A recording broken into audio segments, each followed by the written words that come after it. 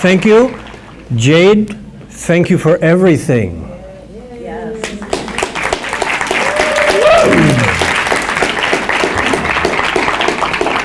And special congratulations are due not only for putting together a spectacular aromatherapy conference, but for doing it in a fragrance-free environment.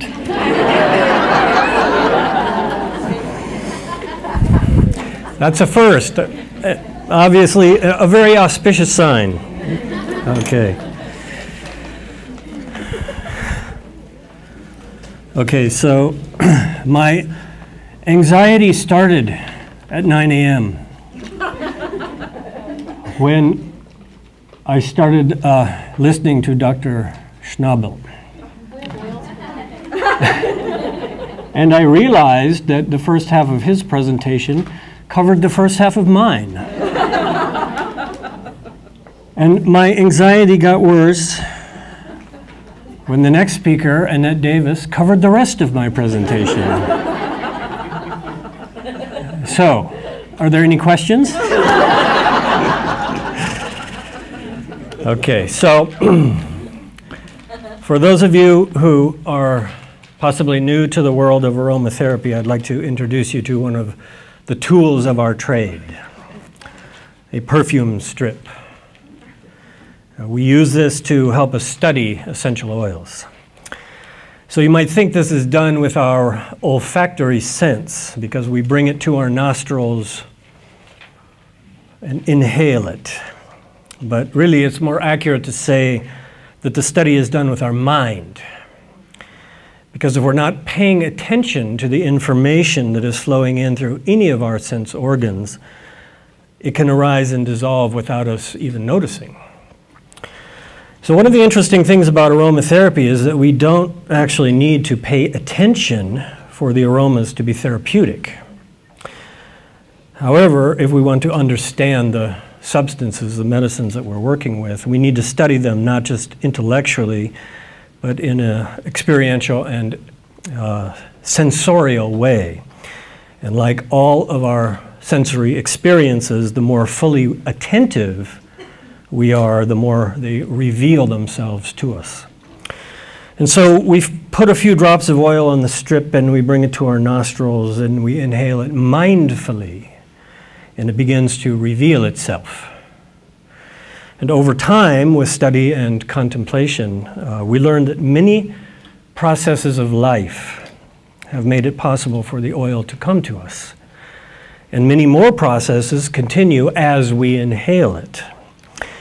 And if we were able to see the entire process, we would know that this oil originates within the sun and reaches its fulfillment in our awareness.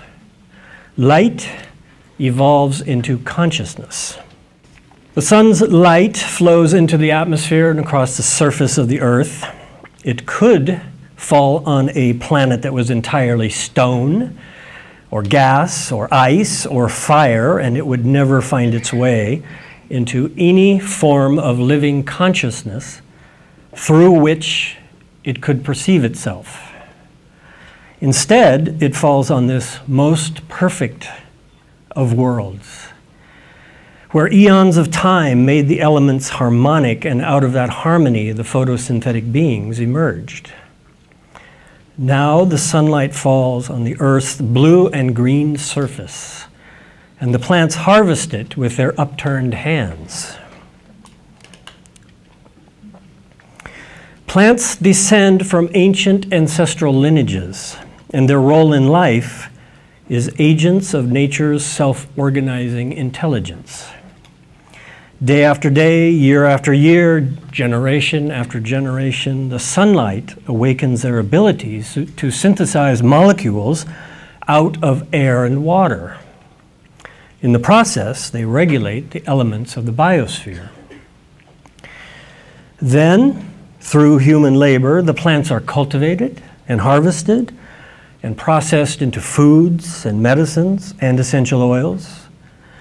We bring the foods and herbs to our tongue, and the perfume strip to our nostrils, and our cells recognize the tastes and fragrances as the flavors and aromas of light, because metabolism is combustion of sunlight that has reached us across the bridge of plants.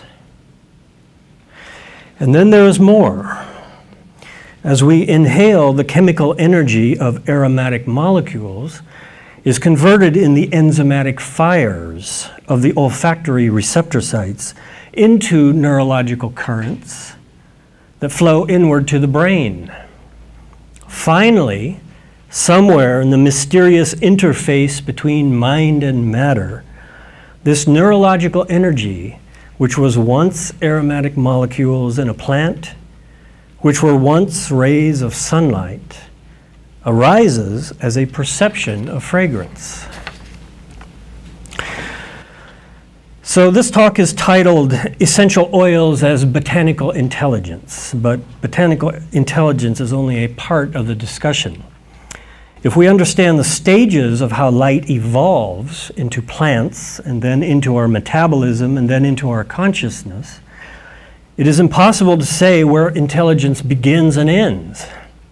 In reality, it's all intelligent, and much more than we are, because it is a profound life-giving and life-sustaining intelligence, so its nature is sacredness. And for me, this is the primary reason I've been interested in medicinal plants and healing for so long. So as you learned, an essential oil is a hydrophobic liquid composed of aromatic molecules. These compounds are synthesized in plants through what are called secondary metabolic pathways. And for those of us, including myself, who may not be familiar with the concept, a metabolic pathway is a genetically coded sequence of enzymatic reactions that synthesize a final compound from precursor molecules. For example, the biosynthesis of menthol in peppermint follows an 8-step enzymatic process. The genetics that determine this process have been decoded, and you know what that means for the future of peppermint oil. Primary metabolism in plants is responsible for regulating fundamental life processes of growth and development, including carbohydrates, lipids, proteins, chlorophyll, and building and maintaining cells. Secondary metabolism creates compounds that have diverse functions that are supportive of primary metabolism, such as hormonal regulation, immune protection, and helping plants adapt to changes in conditions of water, light, and soil. There are about 170,000 plant secondary metabolic compounds that are known, but the number is undoubtedly much higher. This is a well-known and popular secondary metabolite, caffeine. Humans use secondary metabolites for a number of purposes, including medicines and recreational drugs.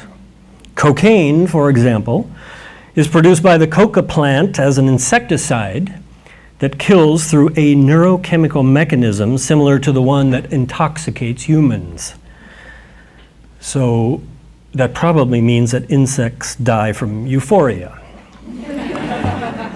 For the purposes of this talk, I would define the term botanical intelligence as the evolutionary development of secondary metabolism over an unimaginably long period of time, and the ability that these compounds give plants to adapt to a multitude of complex and ever-changing environmental factors.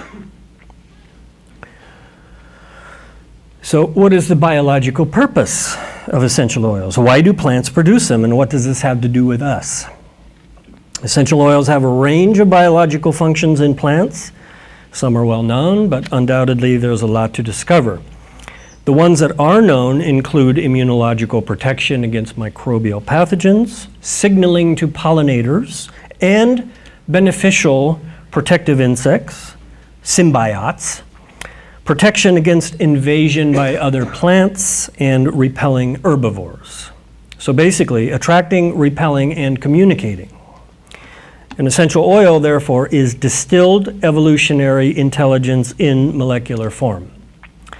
Some, like the conifer oils, are primarily immunological intelligence. Others, like flowers, are primarily reproductive intelligence.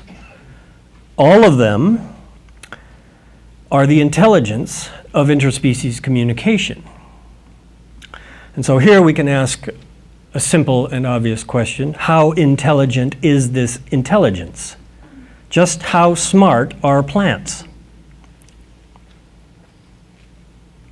The proof is in their longevity. There are new hybrid plants that appear all the time, but most plant species have been here for millions of years, which is a lot of droughts and floods and ice ages and insect infestations and predators and microbial battles. Do you think we will do as well as the rose, which has been here 35 million years? It would do us well, therefore, to consider what we might learn from plants and to compare the kind of ancient ecological intelligence they have against the anthropocentric cleverness that we are so proud of. Let's consider how plants have approached the problem of microbes and predatory insects versus how we humans, us humans, have. Plants use a strategy of passive defense armed with a broad diversity of compounds. Humans use a strategy of aggressive offense armed with a specific molecule. Plants use a strategy of symbiosis. Humans use a strategy of domination. The results speak for themselves. Plants have survived for eons, while in a few short generations we have reached a point of diminishing returns and increasing losses in our war against the superbugs and superweeds that we have created. When it comes to adaptive immunity, we are learning that even creatures without brains are more intelligent than the scientists at Monsanto. The most important difference between botanical medicine, including aromatherapy, and allopathic pharmaceutical medicine is that the therapeutic actions of plants are due to synergies of compounds that act on multiple target sites and physiological functions rather than single compounds with xenobiotic or toxic side effects. Essential oils, like herbs, are composed of hundreds of individual compounds that work synergistically to produce long-term immunological protection and decrease the likelihood of microbial resistance. Now, in order to understand how these compounds of botanical immunological intelligence can be beneficial for us, we need to understand the similarities between plants and humans. In order to understand how plants and humans are similar anatomically and physiologically, we must understand that Homo sapiens have appeared only recently in planetary history, and that we came out of ecological conditions created by an immensely long history of plant activity that shaped and created the biosphere that we appeared in. The simple way of saying this is that the plants came first, that they have been here a long time before we arrived, and that they terraformed the surface of the earth so the elemental conditions could exist for higher life to emerge. The most dramatic acceleration of this process was the appearance of the first flower about 140 million years ago, followed by the angiosperms taking over the earth. This created, essentially, an oxygen-rich planet of flowers. From this came the soil fertility, atmospheric conditions, and the food chain that led to an explosion of biodiversity, first of pollinators and then of higher life. The poetic and the mythological way to describe this is to say that we came from flowers. The biological way to say it is that we are made in the image of plants, or in the case of photosynthesis and human metabolism, a mirror image. We have a skeleton, they have tubules and filaments. We have skin nourished by oil, they secrete waxy substances. We have blood vessels, they have xylem. We have sperm and ova. They have pollen and ovaries. Plant metabolism is governed by hormones, as is human metabolism. We both suffer from oxidative stress and free radical damage and produce antioxidants in response. We both operate on glutathione. Both plants and humans suffer from infections by viruses, bacteria, fungi, and parasites. We both have complex immune systems, and we both react to illness and pathogens with activation of defense mechanisms that are remarkably similar. It's not difficult to understand the possibility that since we originally appeared in a world created and dominated by plants, are biologically dependent on them, and have such remarkable similarities to them, that the compounds they produce for their life purposes could also help us. Herbal medicine, in general, including aromatherapy, can therefore be said to be the practice of applying the compounds the plants produce for their own immunological, nutritional, and reproductive benefits for our own. Now, let's examine some of the major influences that go into the creation of an essential oil. These influences are in every oil and determine its quality and characteristics. There are two important reasons we should learn to identify and recognize these influences. The first is for the practical purpose of knowing what is in the oil, whether it is good or not, and what its therapeutic effects may be. The second is for the spiritual purpose of perceiving and appreciating essential oils as expressions of botanical and cosmological intelligence. And so I will mention in regard to the second point that in my opinion, even though we have been using plants and foods and medicines since the beginning, that we have yet to realize their highest purpose.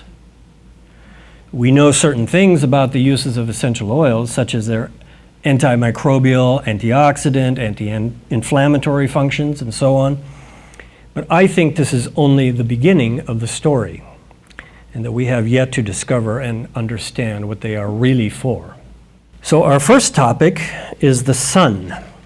The sun lives in every plant, and every essential oil is partly distilled sunlight, both as the photosynthetic energy behind all metabolic processes as well as inside the fire during the distillation. The effects of sunlight are very diverse, including the daily diurnal cycle, growth phases of the plants, heat and light intensity, and many others. I'll just mention a few briefly, and we'll return to this broad subject in some other sections. The cyclical production of aromatic compounds following the diurnal rhythm is the most obvious example of the effect of sunlight. What this means is that the levels of the compounds produced in a plant go up and down during the day and at night. And this has been reported in modern research for a number of species, including essential oils and aromatic plants. And ethnobotanical traditions also contain this knowledge and experience about the cycles of the plant potencies and the best time, therefore, to harvest them. Many plants produce peak concentrations of specific compounds at noon during the highest intensity of sunlight. However, fluctuations can be expressed at any time of day or night, such as peak production of carvacrol at 10 in the morning in some oregano species. Furthermore, even within the same species, different peaks of different compounds can occur at different times, such as the peak production of thymol at midnight in the same oregano species.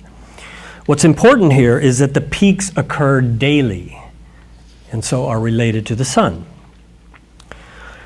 The stages of a plant's growth and development strongly influence the levels of therapeutic compounds. Budding and flowering stages in particular tend to produce maximum levels of many compounds in many aromatic plants.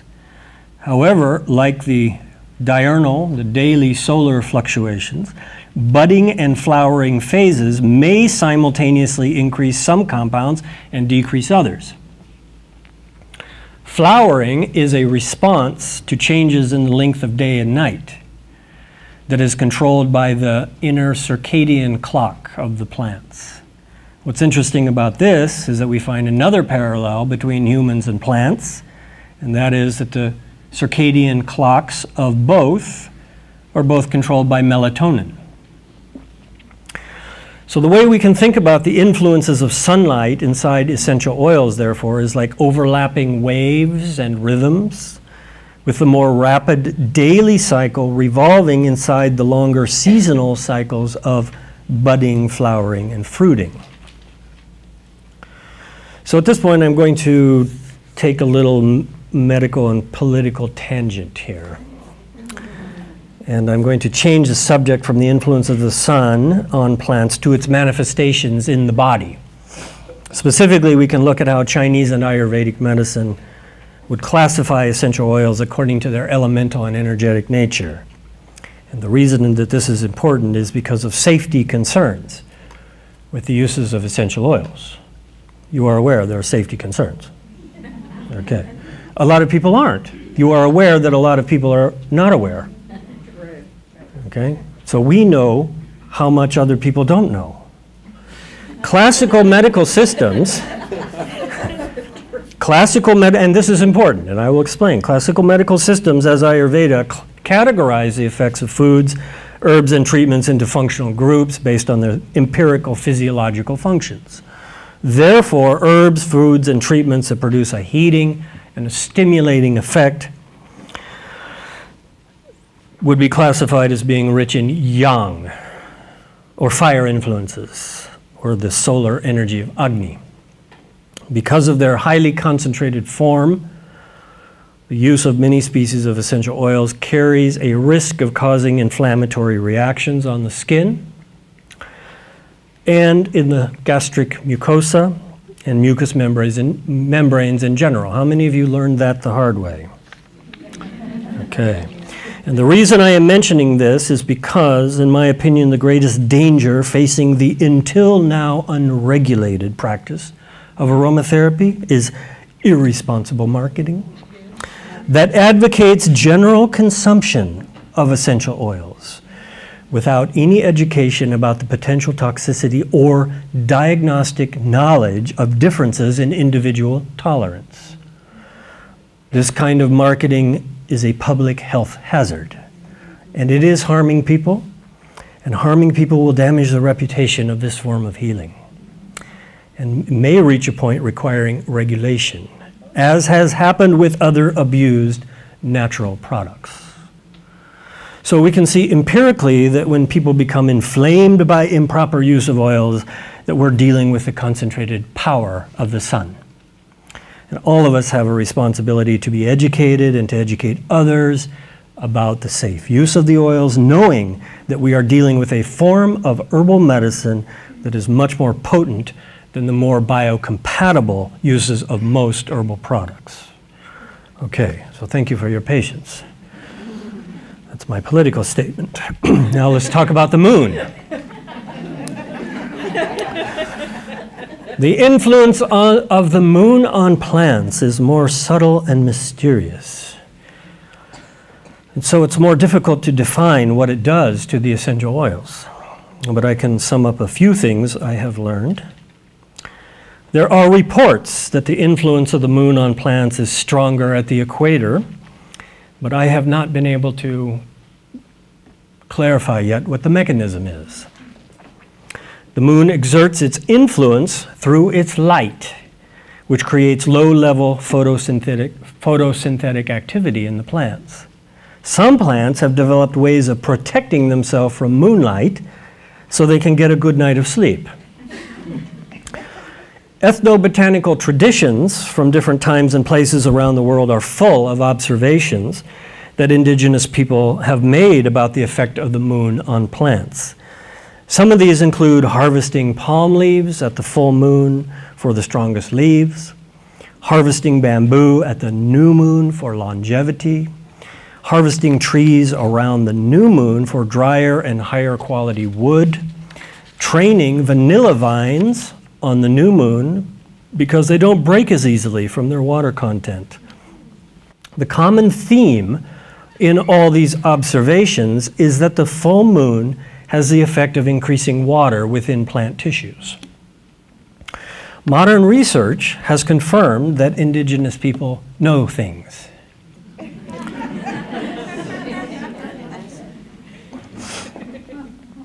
There are two anecdotal stories that I can share that are related to the influence of the moon, which I have not been able to confirm with documentation in the scientific literature. The first is from one of my mentors in India who claims that the morning of the full moon, when the sun is rising and the full moon is setting, is the most energetic and powerful time for the production of aromatic molecules in flowers.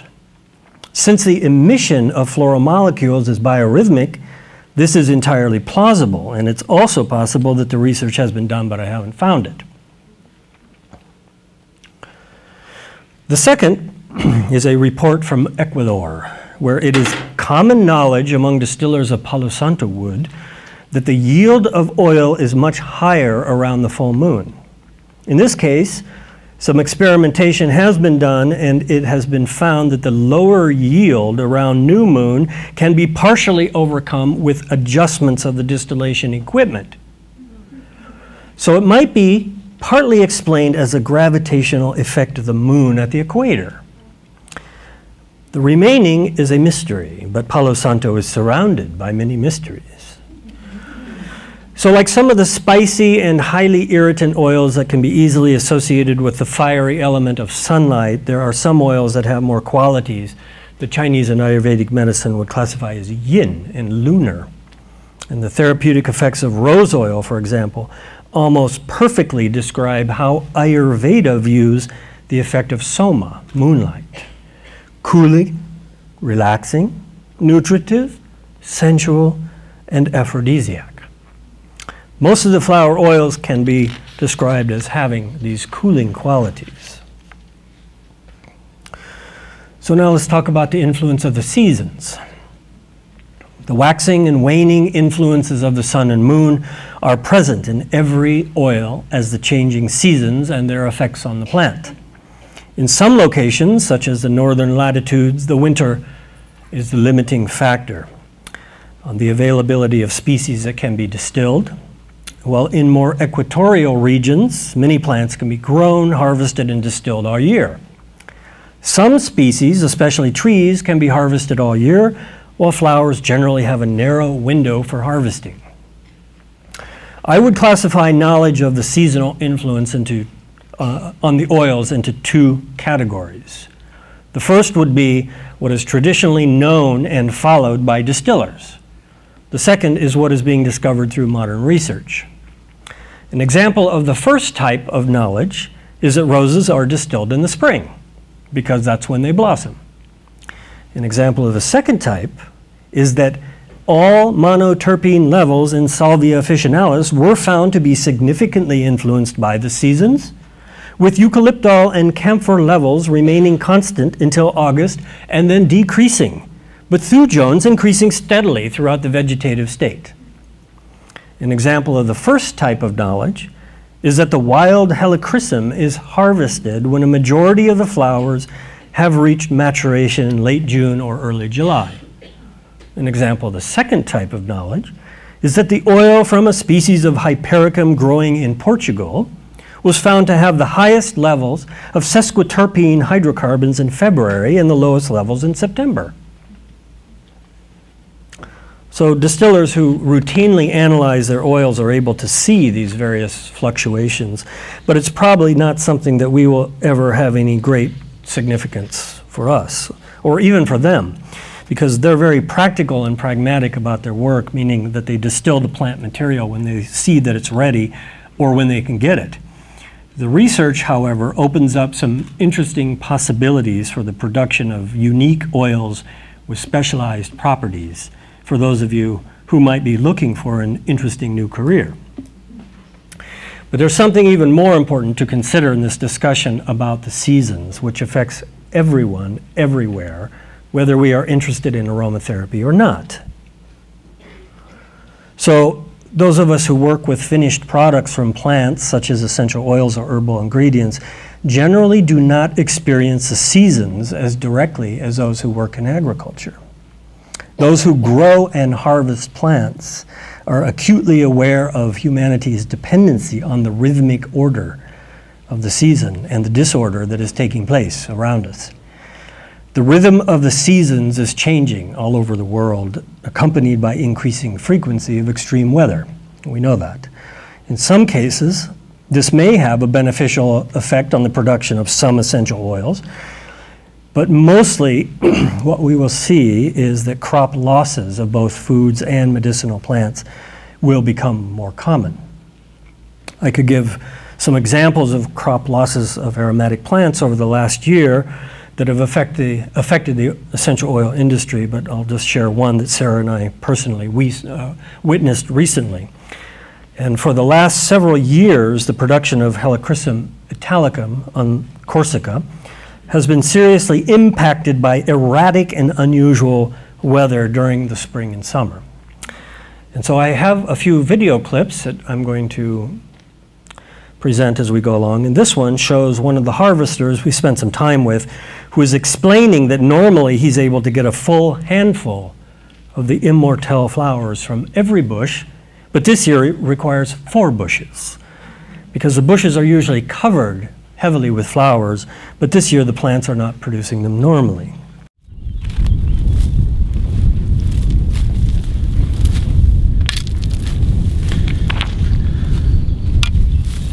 You see, 3 of them here.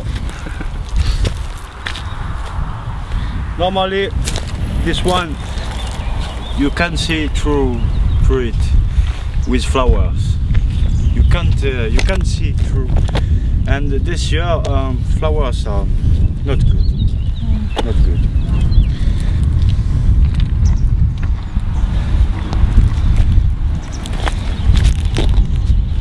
Look, 3 of them in my hand. Look.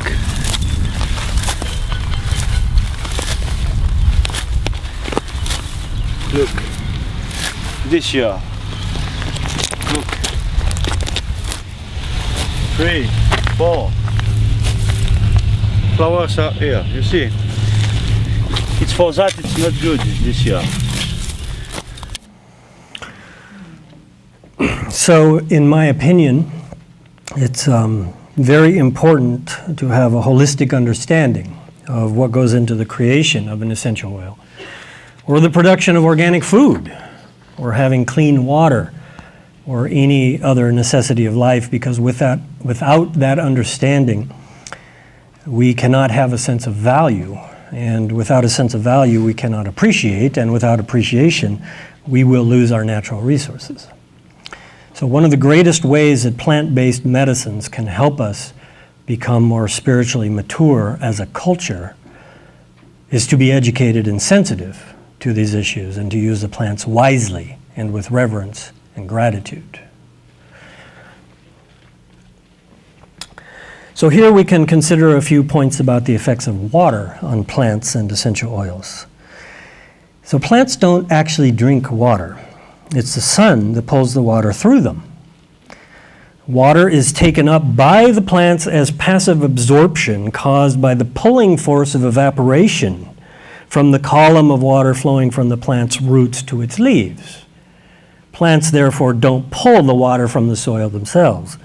It's more accurate and more poetic to say that plants are solar-powered fountains. Water, or the lack of water, plays a major role in the production of aromatic compounds in plants. The effects are very diverse, but the most basic thing we find is that drought stress reduces the ability of plants to grow, but it increases their production of secondary metabolites.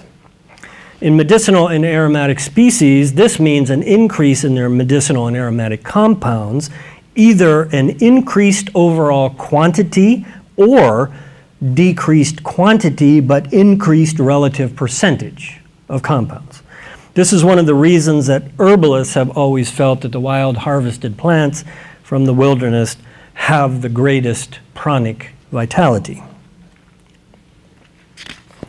Some species, such as frankincense trees and other desert plants, are known for the high-quality medicines and oils they produce in extreme conditions. Drought stress can increase the quantity of essential oils in some species and reduce the quantity in others. In some species, that can reduce the amount but increase its relative percentage, as I said. And in other species, drought stress can change the composition of the oil, and in other species not. For example, German chamomile grown in arid conditions has decreased plant height and flower yield, but no significant effect on oil content or composition. Palmarosa and citronella increase the relative percentage of essential oil to plant material, but decrease the actual amount. In some cases, such as Iranian savory, serious water stress during the flowering stage significantly increases the accumulation of oil more than moderate stress. And so here is another short video clip. This is a distiller in Corsica, Jean-Michel, talking about the effects of water on the helichrysum plants. So the last time we were here, yes, the spring was very late. There was a lot of rain and it was cold. Yes, yes. And now it's the opposite. It's very early. Summer is very early. It's much hotter than normal. So what happens with these different changes to the oil? What happens to the oil when there's too much rain or when there is not enough rain? Yes. The effects, it's not the quality of the oil. It's the quantity. If there is too much water, the flowers don't grow, and if there is too much heat, there is much oil, but it's very short. The time is very short, so it's a problem. In the two cases, it's a problem. Welcome to the world of distillation. Okay, so now we can talk about the soil, and this is. When he said it was very short, does that mean that he would have to? The harvest time is very short. So you think you would have to really distill? You have to get your entire team out to harvest the flowers all in 2 or 3 days, because the flowers dry and degrade very quickly because of the heat. Okay. Okay, so the soil, of course, has a huge impact on the production of essential oils. The soil is the skin of the earth, and it has a relationship with all the other elements. It stores and purifies water, it modifies the atmosphere, and it's the medium for plant growth. So every essential oil that we have ever smelled has been influenced in some fundamental way by the soil that it came from. And we can learn how to identify these influences both through chemical and organoleptic analysis, just as a sommelier can identify the terroir of a wine. And this is a huge subject, and there's little time, so I'm just going to mention one aspect of the soil's influence on plants, and that's called the rhizosphere. So in Indian perfumery, there is an attar that is made by distilling cakes of mud into sandalwood oil. And this is known as mitti. So mitti attar is said to be the fragrance of the soil after the first monsoon rain. So I've smelled that perfume coming from the ground in many parts of the world, and I'm always reminded of a passage from the Bhagavad Gita where Krishna says, "I am the fragrance of the soil." Soil is home to most of the Earth's biodiversity. 1 gram is said to have billions of organisms of thousands of species. These microbes are the basis of the Earth's fertility, which is the basis of all life. Maybe that is partly what Krishna meant. When the rain comes after a long period of heat and dryness, the microbial life is awakened. maybe that is also partly what he meant. So the fragrance of the earth, which has been artistically recreated in Miti Attar and mentioned in the Indian scriptures, has now been researched for its effects on the production of essential oils. The rhizosphere is the region of soil directly influenced by root secretions that provide the habitat for soil microorganisms. The microbial life of the rhizosphere performs many important functions that nourish the plants, one of which is the production of volatile organic compounds. A number of studies have found that the compounds produced by the rhizosphere increase the growth, biomass, and essential oil content of aromatic plants. For example, peppermint plants exposed to the volatile organic compounds produced by various species of rhizobacterium had increased growth as well as doubling of essential oil production, indicating that those compounds induce biosynthesis of secondary metabolites and stimulate the specific steps of monoterpene metabolism. This study, like many such studies, concludes by stating the obvious, but for the wrong reasons. It says, quote, "Volatile organic compounds are a rich source for new natural compounds that may increase crop productivity and essential oil yield. This is code for starting new genetic engineering projects. But any gardener who knows about compost can tell you the same thing. So now, when we smell an essential oil, we can remember that it's not just the fragrance of the plants, but it's also the perfume of the living, breathing soil and the countless microscopic beings that inhabit it. We can also think again about the creative artistry of botanical intelligence that creates a finished product based on the raw materials it has to work with." So here is another topic, very briefly, which is habitat variations. And this subject is very confusing and has very little practical application for us unless we're specialists, but it might increase our sense of wonder about the complexity of the field that we are working in.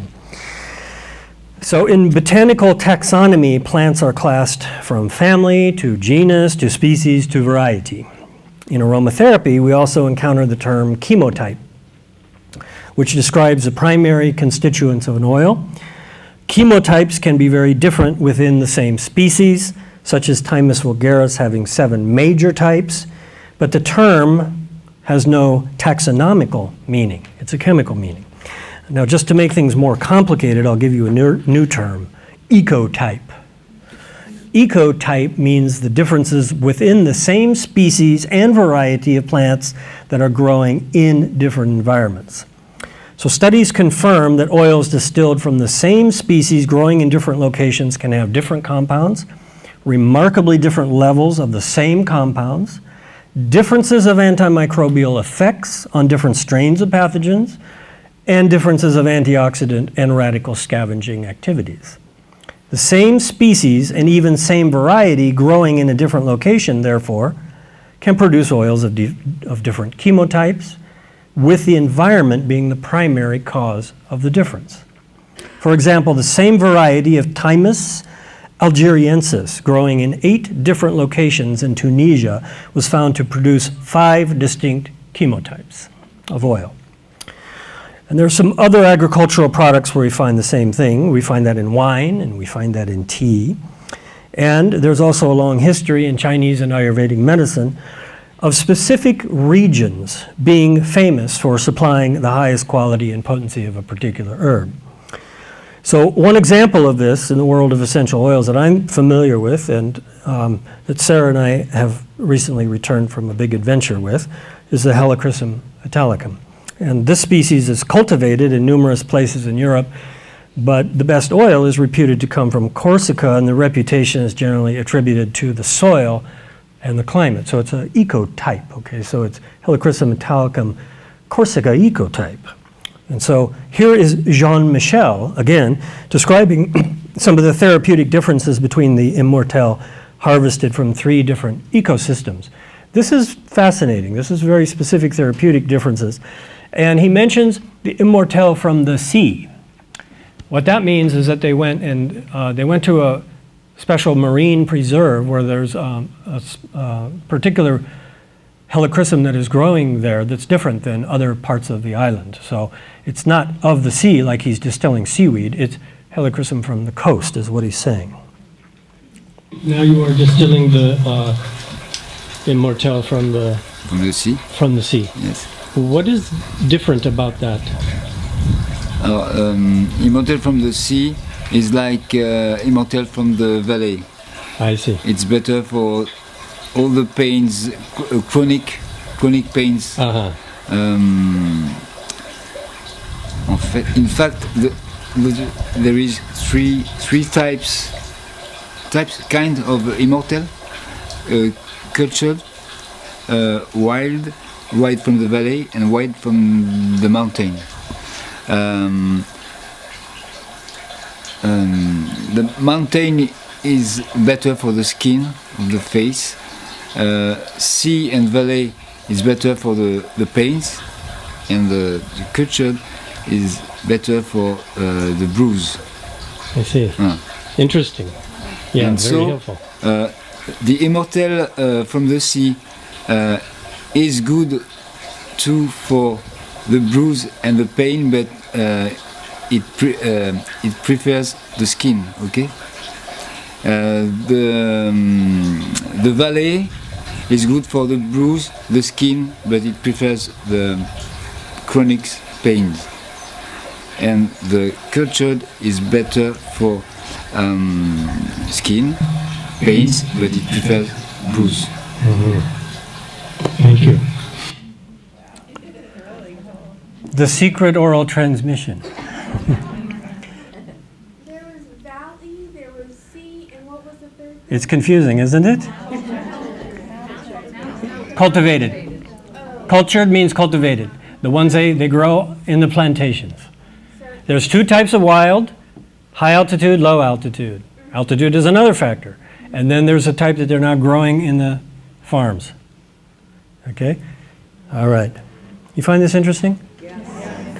All right. Now, let's imagine that we are the size of this creature, which is a bean weevil living on the surface of the plant. So if we took a walk around, we would find giant mouths that opened and closed, the stomata, inhaling carbon dioxide and exhaling oxygen.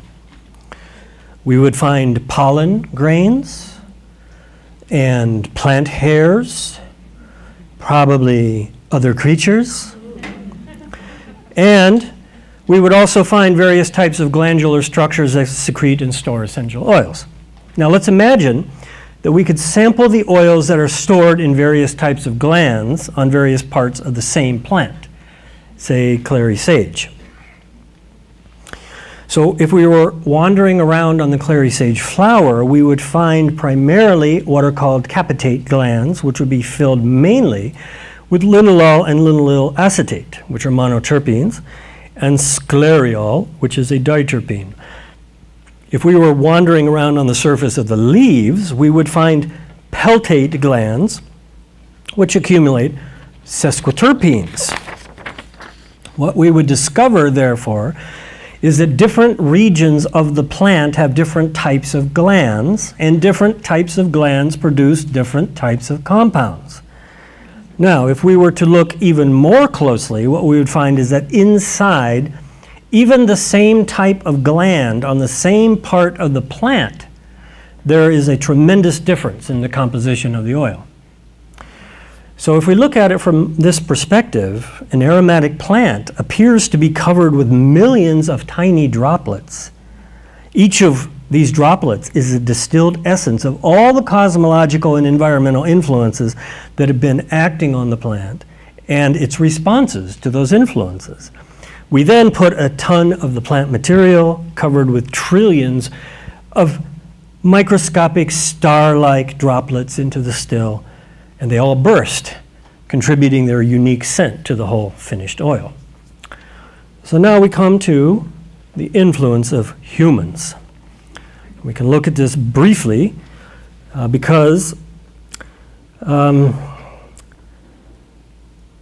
everything changes with the touch of humans, for better or worse. There are many human influences that we can perceive in an essential oil. We can sum these up as all the agricultural factors, such as planting, harvesting, and everything in between, and all the distillation factors, including the equipment and the type of extracting method. All of these steps will make a huge impact on the finished product. So when we are smelling a fine, high-quality oil, we are smelling the care and intelligence and experience and knowledge that went into it. Likewise, when we smell a low-quality oil, we can perceive the odors of things that have gone wrong or have not been done well. For example, vetiver oil should not smell like Icelandic smoked lamb. But sometimes it does because the bottom of a primitive still was burned from a wood fire. Likewise, all the quality control issues of this complex industry, especially adulteration of oils with synthetic aroma compounds, are all human actions in chemical form that can have toxic effects on others. An essential oil, therefore, is a reflection of the consciousness that went into its production, from planting the seeds to the final aging of the oil. And the reason that I am discussing human consciousness here is because rapid developments are taking place in the field of biotechnology, specifically genetic modifications of medicinal and aromatic plants. A lot of people are not aware of this, so bear with me. If you spend time reading the medical databases, you will find fascinating reports that give a glimpse into the working of this industry. For example, you might find the report titled Upregulation of an N-terminal truncated 3-hydroxy-3-methylglutaryl-CoA reductase enhances production of essential oils and sterols in transgenic Lavandula latifolia, where you would learn that, quote, modifications of yield and composition of this essential oil by genetic engineering should have an important scientific and commercial application. This tells us that transgenic lavender is already a reality. So if you want something less technical, you could read the report titled Genetic Engineering of Peppermint for Improved Essential Oil Composition and Yield. This report concludes with the uplifting words, quote, these experiments have led to a systematic approach for the creation of a super peppermint. This tells us that if it's not already finding its way into consumer products, GM mint oil soon will. Transgenic mint. It would be tempting to spend time on this subject as it's so full of rich contradictions and topics that people feel passionately about. But this talk is about botanical intelligence, so I'm going to limit my comments to one simple observation. MRSA and other forms of resistance to antibiotics are the natural result of humans attempting to dominate microbial intelligence with our own. Likewise, we see the same mentality and results in agriculture with pesticides and herbicides. Transgenic crops represent a different form of the same well-intentioned ignorance. We have tried unsuccessfully to kill off pathogenic microbes and other unwanted forms of life. With biotech methods, we are now attempting to change plants from highly intelligent organisms that use their metabolism to adapt to the changing conditions of the environment into genetically programmed machines that produce chemicals. So our role in this drama is the same as with transgenic foods, to be advocates of sane agriculture and freedom from political corruption, and to economically support those dedicated to producing foods and medicines uncontaminated by both the mentality and the toxins that pervade the biotech industry. Aromatherapy, as part of non-toxic medicine and healing, is an integral part of this movement toward a more enlightened relationship with first ourselves and then with nature. Now we come to the final topic, the greatest celestial, terrestrial, and cosmological factor of all. So while the sun is the most powerful celestial influence in our galactic neighborhood, time encompasses the entire universe in its flow. There are many influences of time that can be found in essential oils, and some of them are primary factors that determine the quality, aroma, and therapeutic benefits of those oils. In most cases, these influences can be seen on a chromatograph and observed through smell, so we can learn to perceive the effects of time on an oil. I'll mention just a few examples briefly in order to spend more time on some of my favorites. The time of planting, transplanting, and harvesting, and the length of day all affect the production of essential oils. These are matters that concern agricultural researchers and producers of aromatic crops. The length of time that a plant is distilled affects the yield of oil, the oil's composition, its antioxidant properties, and its antimicrobial powers. These are matters that concern distillers and buyers who want specific kinds of oils. The age of an essential oil concerns all of us working in the field of aromatherapy. If you have distilled oils, you know that many come out of the still with a similar distinct grassy, herbaceous, and vegetative aroma, which dissipates over a period of a few days to a couple of weeks. So here is Steffi, another Corsican distiller, discussing the aging of essential oils. It's too fresh, you don't smell. You don't smell at the beginning. When was this distilled this morning? Yesterday? Yesterday. Yesterday. So this is 24 hours old? Yes, yes. And it smells very different than in 1 month. You don't smell it. As you, I know, if you do it, afterwards you don't go and say, I'm going to test it. You can't test it now. At least wait 1 week and then you smell. So because it's too fresh. All essential oils, so it's always the same. So fresh distilled essential oils, usually they stink. They need some repos. It means they need some time to settle. Time to settle, yeah. But because of the composition, like a perfume, for example, if you mix essential oils for a perfume, I'm not a perfumer, but I know this. It takes, you mix it and you leave it. You forget about it. Some of you may have made the mistake that I've made of throwing out a perfectly good oil because I didn't recognize that it just needed more time to age. On the other hand, some of us may be so fond of our oils that we keep them long past the time they have dangerously oxidized.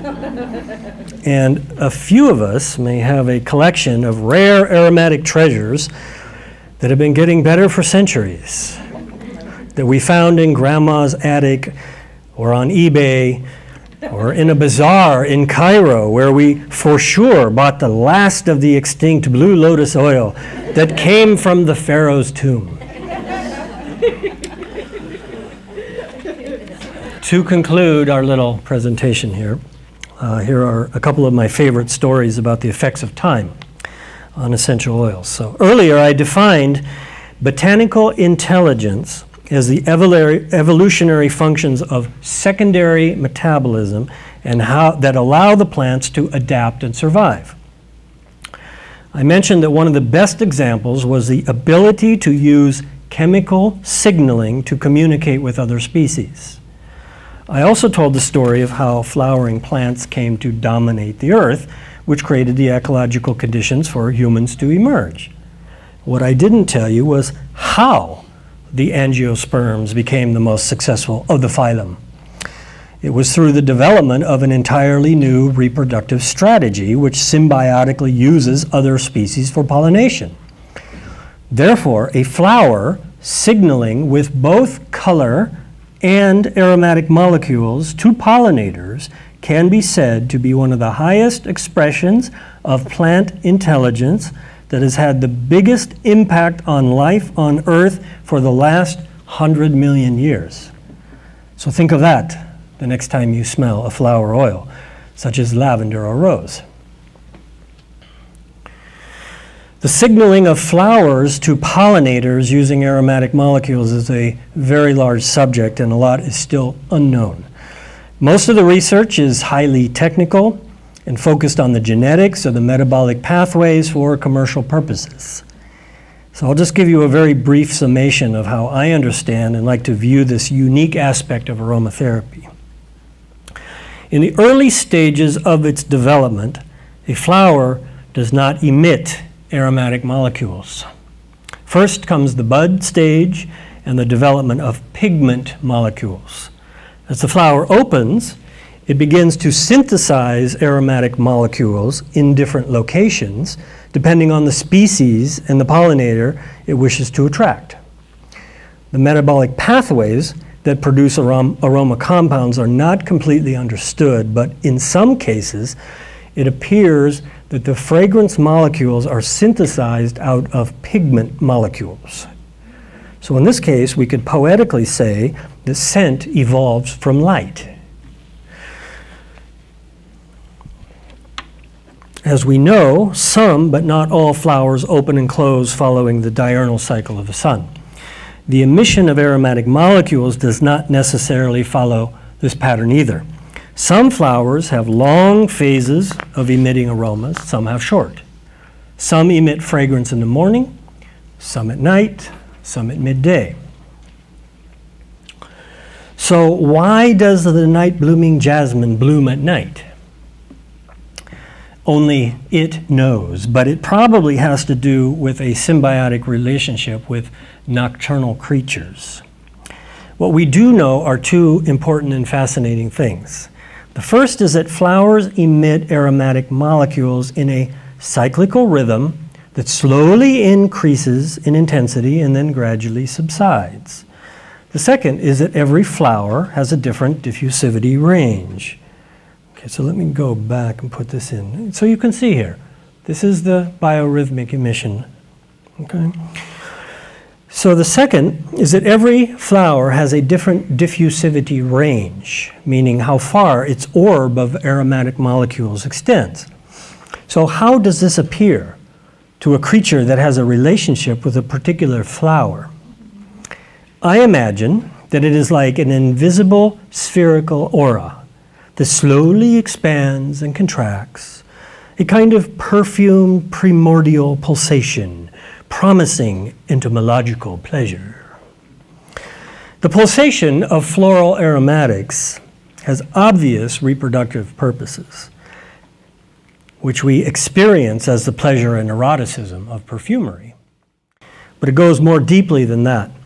If we consider the nature of how flowers are communicating, we see that this pulsation of this aromatic aura follows the same fundamental pattern as all other aspects of life. It's the same as the inhalation and the exhalation of the breath.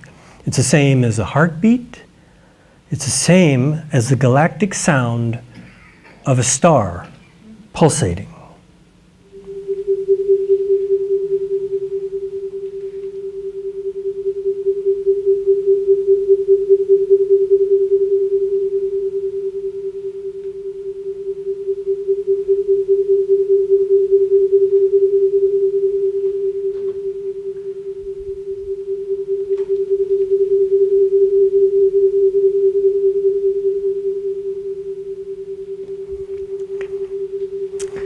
So there's one more topic to touch on in this discussion, which is the distillation of time itself. When we smell oils from flowers, we are smelling the moment in time when the flower opened and sent out its fragrance. We could even say that oils from flowers are distilled impermanence, captured at the peak of their beauty and fullness before they fade away an hour or a day later. It's intriguing to note that the flower oils, which are essentially distilled biorhythms, are known for restoring regularity to human biorhythms through contact with the limbic system. But when we smell the oils from old trees, such as old sandalwood or the old cedars of the Moroccan mountains or an ancient juniper, we are smelling the aroma of accumulated age. the perfume of decades or even centuries. This is time that was distilled, first by the tree itself, and in that oil that we distilled are all the years of life that have accumulated in the heartwood and the roots, of all the days and moons and seasons and weather that the tree has witnessed and felt. For me, this is another wonderful contemplation that deepens our appreciation for the sanctity of the natural world, and another way that aromatherapy can heal us of our disconnection from it. So, thank you.